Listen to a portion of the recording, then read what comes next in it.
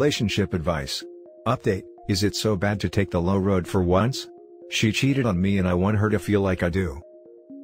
You see, all the people in your life do messed up stuff, like cheat on the person they supposedly love, and you always think that'll never happen to you. Until it does, and feels like you've never known that type of pain before. I can't stand it and it's eating me. How badly it hurts. I gave my heart to her and wasted 6 years of my life on her, thinking we'll always be together. We were even talking about getting engaged. She was so serious about us getting married and starting a family. We were making all these plans, so how could I think she would ever do something like this to me? All those plans blew up a week ago. I was supposed to drive to my parents' house an hour away after getting off from work early, because my dad was going to need someone to drive him to the airport. Soon as I was out of work, I got a text from my mom saying she was able to get her coworker to cover her shift, so she could take my dad after all. Called my girlfriend to let her know I was coming home instead, but she never answered. When I got home, I realized why.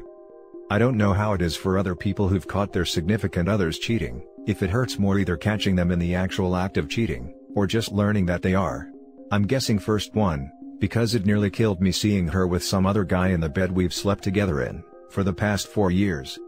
Of course I heard the BS they always say, "I'm so sorry, please, can we talk?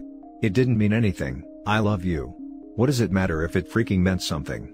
Why, is that always the freaking line they use? I don't give a damn if it didn't mean anything. Why would it make me feel any better? I walked out with her crying, and telling me not to leave, like I was the one hurting her. Spent the night at my buddy's place and we talked 2 days later. During our talk, I told her if she said the complete truth, then I might consider us working out our relationship. But not if I sense she's not being totally honest with me. I was lying though, didn't have plans to get back together, but I just needed to know how long it's been going on. She said she's been cheating on and off for 2 years, same guy. I'm even more heartbroken. For 2 years she lied to me and violated my trust, and slept with someone else when I spent years being faithful to her. She wanted to marry me and have kids with me, when she knew all along how badly she was hurting me. That was all I could hear. I told her to get the hell out of my house. She cried when she went to pack some stuff. Since then, I got calls and texts telling me she loves me and can't live without me, and she wants to make the relationship work and she'll do anything. Stuff like letting me have total access to her phone, do couples counseling, and will even call the guy in front of me to officially end it. It feels too late for apologies, but I still can't get rid of the pain. The image of her in our bed with another guy is all I can think about. I have been sleeping on the couch, because I can't think of being on that bed again. Yesterday, I called an old friend I hadn't talked to in a while. And she's more than an old friend. We used to sleep together regularly, but never anything romantic cause she's in an open relationship with her boyfriend. But we stopped talking when I got with my girlfriend, after she learned we were FWBs and didn't feel comfortable with us spending time together. The hypocrisy. I understood where my girl was coming from, and so did my friend, so we agreed to keep our distance and not talk. My friend said she was a witch for cheating on me after I told her everything, and asked if I was feeling up to it, maybe we could have intercourse to get back at my ex.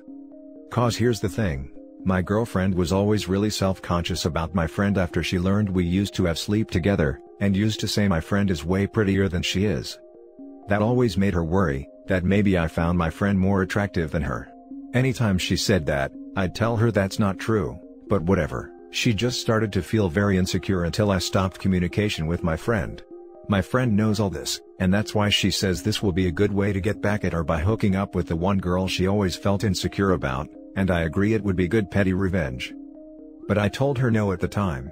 She said if I change my mind, she'll be up to it. Now I'm sitting here thinking about it, and I hate to say it but I really want to. All this pain she's causing me, it's hard to describe it, but I just want her to feel some of it too. I want her to feel crushed like I was feeling, like I was somehow inadequate in the relationship that it drove her to cheat, and I know it's her fault, but it still messes with my self-esteem. I feel so much rage inside me, and I want to let it out. I did so much for our relationship, I thought we could work, and she messed it up. I want her to feel the pain I feel so bad. And look, I know it's not a healthy response and I'm probably a piece of crap for even thinking it, but is it really such a bad thing to take the low road for once in my life? It's probably the beer talking because I've had a few, but I so badly want to ruin her like she's ruined me. Now for the top advice before reading the update. Given the situation you described, I think that if you want to sleep with your friend, you should. I only say that because it sounds like you already have no intention of getting back with your GF, and your friend is in an open relationship. However, here is the flaw in your plan. Anyone capable of cheating on you for years, never felt the love for you that you did for her. The pain you cause her by sleeping with your friend, will be hardly a scratch. It's like her hitting you with a blizzard and you throwing a snowball at her. She is just not capable of feeling the pain you felt. Sure, she might wail and cry, but those are just the sounds all cheaters make when they feel sorry for themselves. They are not hurt by your actions. They are hurt that they wanted to have their cake and eat it too, and you took away their cake. Sleeping with a friend is kind of a silly way to get back at her though. What are they going to do? Invite her to watch? Better to take her out for some very ostentatiously romantic dates, with friends' boyfriend's approval as to why and how it's not really a romance thing, and then post pics online for the ex to run across. Then she's also not a revenge lay, and he doesn't feel like a pity lay. It hurts to be cheated on. Full stop. You'll get over it. In the meantime, take care of yourself and treat yourself well. Trying to get back at her, worrying about her not feeling as hurt as you do, is just wasting even more time on a person who no longer deserves your time, attention, or energy. Go sleep with your friend if it makes you feel better, but do it to make yourself feel better. Don't waste any more effort on that dead relationship. Agreed. Do it if it will help you, not just because it will hurt her. If you do it only for that reason, hurting her, it might make you feel worse, speaking from experience here. In counseling, they often tell you after being cheated on to not make any decisions for several weeks, because you're traumatized and shocked, and might not make good decisions, or ones you won't regret later. I'm so sorry this happened. Be good to yourself. Take your time. Hugs. Hi. As a girl having read your post, I can tell you to do one better that will sting a lot more: be successful. I know if my ex hooked up with an old flame right after we broke up, I'd be like, ha, he's so desperate that he hooked up with the first girl that would give him the time of day. That is how this situation can come off to her, and that will only make her feel better about what she did / justify what she did. He's a man who, so the relationship wouldn't have lasted anyway. Work on yourself, have an internal or external glow up. All of your friends will talk about how great you're doing.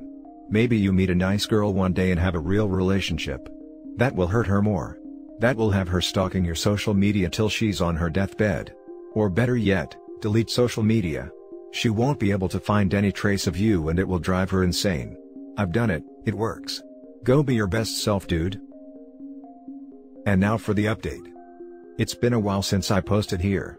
Honestly, I wanna thank everyone who commented. I was in a really bad place when I posted this and your support really lifted me up, especially everyone who DM'd me with their own stories, and making me feel like I've got a whole community who knows what I'm going through and have my back. You don't know how much that meant to me. It's been a few months and I'm slowly doing better. I'm keeping busy with work, started working out more, and going out for runs just to get all that energy out. Someone suggested I take up a hobby like a boxing class, which I think I'll do when COVID allows it. For now, I've got a punching bag hung up outside and I'm trying to teach myself the basics through YouTube LOL. My heart still hurts, and I've still got days where I'm really depressed. This is someone I spent 6 years of my life with after all. My ex is long gone. She kept begging me for another chance, and wanted to do therapy to get our relationship back on track so we can build that trust again. I had to block her after a while. As for our friends, I told them everything before she tried to turn this on me. They were all really supportive, and almost all of them except for two cut her out as a friend. That really meant a lot to me to at least know I wasn't going to lose more than just her, except for my two other friends of course. A few of them even offered to come to my house and help me pack up her stuff, so I wouldn't have to do it myself. We threw out my old bed and I was finally able to sleep in my room again after staying on the couch for weeks, because I couldn't stand to sleep where she cheated on me. I did have to rearrange everything in my room to be more comfortable. I don't know why, but it helped knowing nothing is where it was before. My two best friends were there with me when she came to pick up all her stuff. It was in a way satisfying to watch her load everything in her car all by herself, while we just watched her and had some beers. We definitely got messed up that night just to help me forget about her, and celebrate my ex officially being out of my life.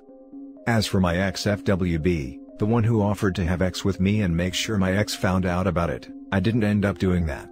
Like some of you said, wasn't worth spending my time and energy like that. After a few weeks, I did take my friend up on her offer, Minus the telling my ex part, and we've started our old arrangement again. Just another way to relieve some stress, and it's a bit of an ego boost if I'm being honest. Not ready to get back out there again. So this is good for now. That's all I have right now. My life ain't perfect, but I've been trying to slowly build things back up. I hate to say that I still miss her, but I know that'll eventually go away. The pain has started to after all, so I have hope. Thanks again for all your support and love, you guys really made my night when I first posted. Now for some comments.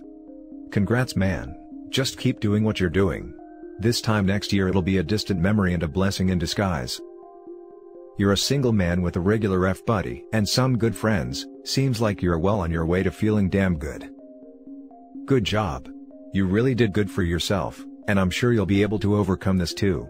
Best wishes towards the grief of loss and lives numbing, and a new, better love on the way.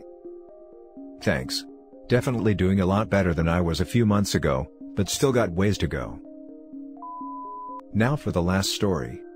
Fiancée of 4+ years caught doing crystals, cheating, and trying to pin a baby on me.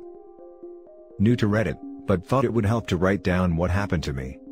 Our story begins in spring of 2016, when I, currently 20 male, met a girl we'll call Rosie, currently 19 female. Well, me and Rosie immediately hit it off and began dating. Rosie was a shy and kind girl, but she had her demons. One thing that was bad about her is that, she always let the people around her influence her decisions. She also immediately became extremely jealous and forbid me from hanging out with female friends and going out to parties, unless I was with family. I said fine, but that I expected the same from her. Honestly, looking back, the relationship became toxic pretty quickly. Her jealous nature and possessiveness eventually made me become the same way. Eventually, it led to worse things down the line. I always tried to understand her because her father abandoned her family. And her mother, brother, and grandma were all abusive towards her. Most of our relationship was long distance, since I'm originally from Mexico but work in the US, but we would text/call/video chat every single day for hours and hours. I went to visit her as frequently as possible, and we even lost our first time together. The whole time we were together, she always only wanted two things: to get out of her house, and a baby. We had our normal ups and downs as in any couple, and so we dated and remained strong year after year. Cut forward to about July 2020, and we are still in a somewhat toxic relationship. By this point, she had really changed me as a person. I became more cold and uncaring, since before when I was more sweet, she took advantage of me and would verbally abuse me.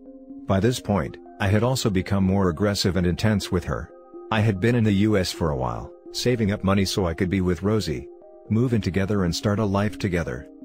One day, while we're talking on the phone as usual, she mentions that she wants to start working at a new place, greenhouses/farming place. However, I say no, because that place is infamous for how toxic it is. Most of the people who work there are young, but involved in gangs, and are substance addicts/alcoholics. Pretty much everyone who goes there, ends up badly. How do I know? Because I have family members that worked there, and came out addicts, alcoholics, pregnant, or all three. Well, she said fine, I won't go, and that was that. Over the next several months, I noticed several changes in her schedule, her appearance, behavior, mannerisms, etc. Some days, she would take forever to answer messages in which she used to answer quickly. She would reject all my calls. Tell me she couldn't talk right now. She always had an excuse for everything. She would specifically tell me she needed to go at 8 p.m. every single night on the dot to quote, take a shower and take some medication, and would get aggressive if I didn't want her to leave yet. She began receiving strange friend requests on her social media, including one from a guy that seemed off. She was never the type of girl to want to add guys to her social media, but she was really insistent on adding this one guy in particular. I asked why, and she said, because my mom says that he might be my cousin. It was a lie, but we'll get to that. She became very distant over time.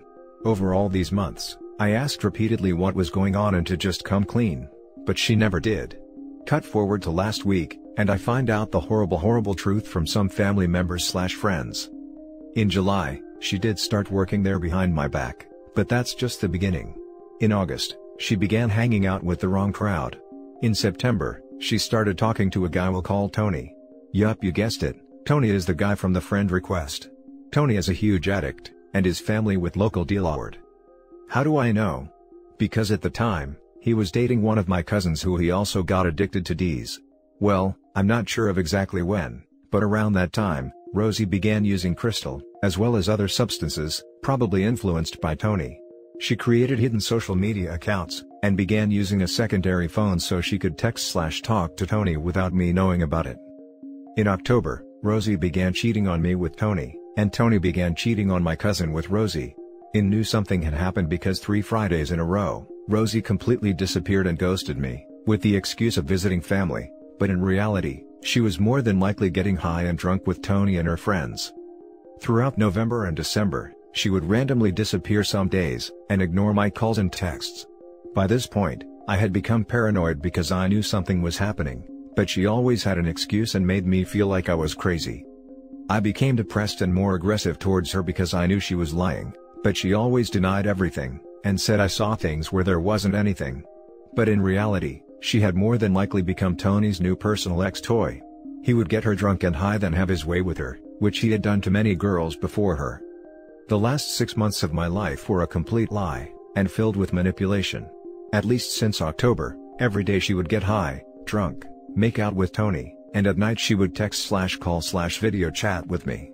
Sometimes while literally being there together with Tony, probably laughing at me. I know now for a fact she was with Tony sometimes when she was texting/talking to me on the phone. Sometimes she would be outside her house talking, making out, and getting touched by Tony, then would walk inside to video chat/call me. I also know she would sneak out of her house with the excuse of going to hang out with friends, but in reality, she was going with Tony, more than likely to get high and have sex. She also more than likely snuck him into her house to have sex with him, since her mom always got home later than she did, and she had snuck me in the past. A few times, I literally heard when they would tell her someone was looking for her, and when I asked who it was she would say, "Oh, it was just some lady." No, it was Tony, and she would probably just tell him to wait a little while she talked to me. The entire time I would constantly ask what was wrong, because I could see something was wrong. She was getting skinnier and skinnier, and her mannerisms and body language changed. She began dressing more and more revealing. Before then, she had always dressed modestly. She would complain about being tired and sore, probably from being intimate with Tony. Sometimes when we video chatted her pupils would be dilated. A lot of days, she just seemed out of it, and would say it was because she was sleepy. She would complain about headaches and stomach pains which were probably caused by her substance use. The list goes on. I told her on several occasions, if she wanted to be with another guy, to just tell me honestly. I asked her point blank if she was having sex with another guy. I asked her point blank if she was using D's. I asked her if she had hidden social media accounts. She never confessed anything. Not one thing, and lied/denied everything until the very end. To this day, I'm not even 100% sure when exactly she started cheating. Hell, she might have gone to work there just to meet up with him. At this point, who knows honestly? If she hid this from me all this time, what else could she have been hiding? Even when I literally had pictures/screenshots proving everything, she still lied through her teeth and made up stories. She would tell me I was the one and only, that I was her world, that she wanted a family and to spend her entire life with me. She would send me revealing pictures, saying they were for me when in reality they were for Tony. We would video chat, and she would show me her body and brag about how thin she was getting, and give me little shows all the while giving it all to Tony. In October, I let her know that this year I wanted to move in together and get married, and even then she didn't tell me anything. Then we get to worst part. How do I know she was trying to pin his baby on me? Well, she had always wanted a baby, and even went as far as lying about being on the pill, just so I would have sex with her with no protection, but I never let it happen. So more than likely, she did the same thing to Tony, and well, since Tony is known to not be a good person, if he didn't want anything to do with the baby, she would need a backup. Me. In early December, she randomly one day started talking dirty to me, telling me how the first night I arrived, she really wanted to have sex with me, but it had to be with no protection so it would be special. Sounds suspicious? She was always actually inexperienced, but suddenly she was talking about how she liked it hard, and how she wanted to ride me, and to not worry, she was going to welcome me in the best way. On December 28th, we were all good, talking about how soon we would be together and start a life together. Then on December 29th, she randomly texts me saying we need to talk, and basically tries every excuse under the sun to break up with me, but ends up saying she just wants a break, and that soon. she would be back and we could talk. On December 30th, I found out everything and cut off anything to do with her. Then 2 days later on January 1st, she left and moved in with Tony. Why would Tony actually get together with someone when he had done the same thing to many girls before Rosie? Last time we had contact she mentioned she quit using M, and was going to have blood work and tests done. So what happened? Well, on December 29th, she more than likely took a pregnancy test which came out positive, and probably told Tony, if he wanted to be with her, then she would break up with me, and if he didn't, well, she would break up with him and let me get there without ever knowing anything. Now they are living together and probably going to marry soon. Or who knows, maybe she was just trying to decide which of the two of us she liked more than the other. Maybe Tony told her it was him or me, and to choose one. But either way, 4+ years together, and she replaced me in like 4 months. So now here I am broken and left in pieces. I can't sleep at night, because of the horrible mental images of them together. I miss the Rosie I once knew, not the monster that is there now. M and bad influences changed her. The worst part is, I even feel a little guilty for everything that happened. In late September I had a chance to go to Mexico with one of my brothers, but I didn't go because I thought I needed more money. Plus, I thought, she waited on me this long, 3 more months is nothing. Perhaps if I had gotten there at that point, I could have prevented the cheating, and maybe gotten there in time to prevent her from actually getting addicted. I know I left her alone down there for a long time, but it's not like I wasn't there every day texting, calling, video chatting with her. There is no excuse for her terrible behavior or terrible life choices. I know at the end of the day, she's still a monster and she made all those choices herself, and she could have chosen to walk a straight path, confessed everything, or at least break up with me before starting to really cheat, but still I find myself wishing I could go back and go to Mexico then. She waited faithfully for years, but she couldn't wait a few more months? There are no excuses for what she put me through. I have thought about self-ending on several occasions, but I know it's only a matter of time before she collapses. She always had health issues, so I can only imagine what the substances are doing to her body. That's not even mentioning the people she got involved with. I'm on antidepressants and sleeping medication, and I start therapy on Monday. Now for the top advice. You told what would happen if she went there. Remind when Tony cheats on her, leaves her, and then comes knocking on your door with baby in hand. That's the funny thing. I literally told her exactly what would happen if she went there, and she said no, that she isn't that type of girl. But look at what happened. And she ain't getting crap from me ever. You have no idea how much better off you are. I know you are feeling bad, but think about this, that baby is screwed. She going to be a crack baby, and her mom is the definition of a crack who. It sucks what this do to people, but you warned her and she chose this path in her life. Forget about her, it was most likely going to end up a dumpster fire eventually. Daddy problems and an abusive upbringing is not your role to fix. The issue with mental disorders brought on by trauma is that, while they are not at fault for the trauma, however, it certainly is their fault if they don't get help. She doesn't want your help, and is a lost cause. Go forward with your life and leave her behind. And don't worry about Tony, he's already a loser. One of these days, he will be found in a ditch. That's just how these things go. Trust me, I know. I grew up in a rough place, and once you get into that life, especially down in Mexico, there is only one way out. Death. Either by OD, complications, health issues, gang violence, police mistreatment, etc. She chose her path, no one forced her to do anything. She made her choices. If you have any close friends/family, reach out to them. There's nothing more you could have done. You warned her about that job, and she did it anyway, behind your back. From then on, the version of her you miss now, was gone. Yes. I thankfully have a very supportive family that has helped me cope in this situation. As for her, I couldn't care less what happened to her. She endangered her life, as well as mine, by getting involved with that type of people. And that's it for this video guys. If you have thoughts to share, leave a comment below. Don't forget to hit like and subscribe if you like this content. I'll catch you in the next one. Good day everyone.